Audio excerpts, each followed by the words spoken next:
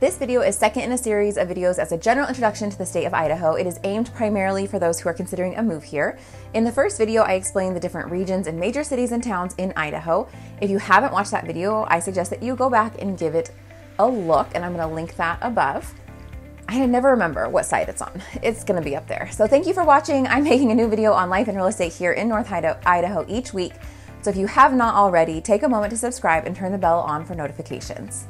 In this video, my focus is on the climate and weather in different parts of Idaho. In case you don't stick around to the end, I did make a helpful chart with weather stats for different cities and all of the different regions of the state, so you can use the link in the description below to have that sent along to you. I'm always kind of interested in why the weather is the way that it is. In Idaho, the northern part of the state averages lower in elevation than the much larger central and southern portions of the state, where numerous mountain ranges form barriers to the free flow of air from all directions. In North Idaho, the main barrier is the Bitterroot Mountains, which form much of the boundary between Idaho and Montana.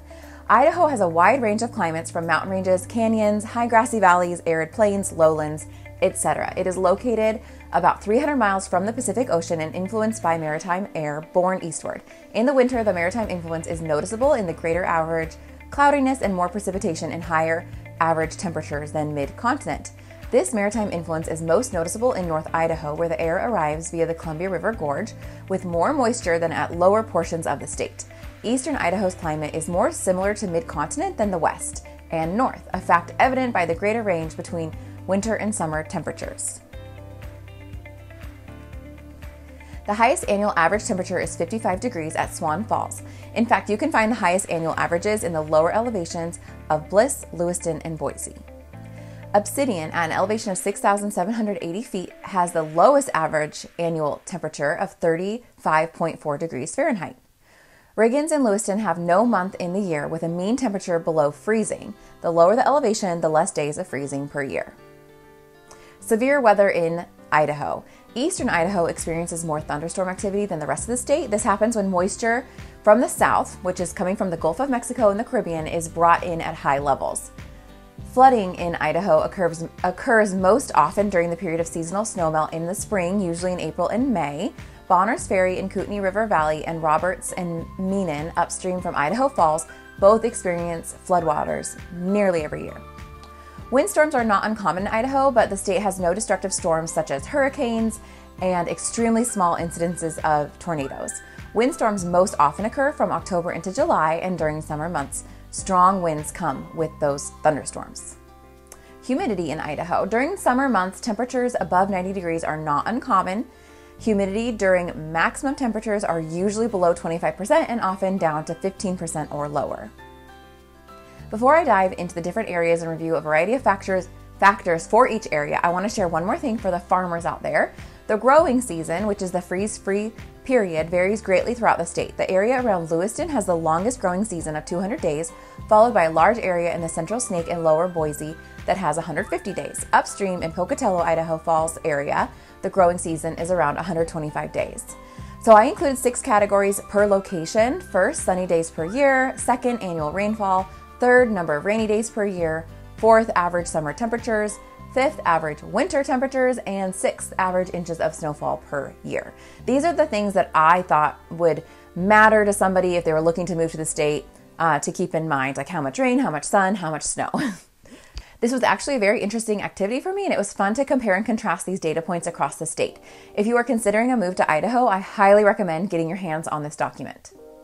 Let's start with the northernmost region, Region 1, which encompasses Coeur d'Alene, Sandpoint, and Wallace. All numbers I'm sharing with you are averages. This region has 174 sunny days per year, 27 inches of rain per year, 122 days of precipitation per year. The average July high is 82 degrees. The average January low is 24 degrees and 42 inches of snowfall per year. Next, we'll move to the north central Region 2, which encompasses Grangeville, Moscow, Lewiston, and Riggins area. This region has 169 sunny days per year, 22 inches of rain per year, 116 days of precipitation. Average July high is 82.7 degrees. Average January low is 25.8 degrees and 42.8 inches of snowfall per year. Next up is the Southwest Region 3, which encompasses Boise, McCall, and Mountain Home areas. This region has 206 sunny days per year, 13 inches of rain per year, 87 days of precipitation per year. The average July high is 91.6 degrees, the average January low is 23.7 degrees, and 17 inches of snowfall per year. You can see that the further south you move in Idaho, the more sunny days you get and the less rain and snow. Region 1, where I am, up in North Idaho, has 122 days of precipitation per year, while Region 3 only has 87. More important, North Idaho has 42 inches of snow per year, and Region 3 only gets 17.5 inches. On to South Central, Region 4, which encompasses Twin Falls, Hagerman, and Burley areas. This region has 210 sunny days per year, 10 inches of rain per year, 78.5 days of precipitation per year. On average, the July high is 89.3 degrees. On average, the January low is 20 degrees. And on average, it has 18 inches of snowfall per year. Next up is the Southeast, Region 5, which encompasses Pocatello, Lava Hot Springs, and Montpelier areas. This region has 209 sunny days per year, 14.8 inches of rain per year, 103 days of precipitation per year. On average, the July high is 84 degrees. On average, the January low is 17 degrees and 70 inches of snowfall per year. The Eastern Region 6, which encompasses Idaho Falls, Rexburg, and Island Park areas. This region has 201 sunny days per year, 12 inches of rain per year, 93 days of precipitation per year. On average, the July high is 86 degrees. On average, the January low is 12 degrees. And on average, 38.9 inches of snowfall per year.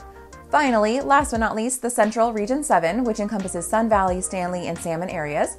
This region has 205 sunny days per year, and this compares to the U.S. average of 205 days, 13.7 inches of rain per year, 77.8 days of precipitation per year. The average July high is 81.8 degrees, and the average January low is 7.6 degrees, which seems very cold. And then on average, 100 inches of snowfall per year. So they're definitely getting the most snow in that area.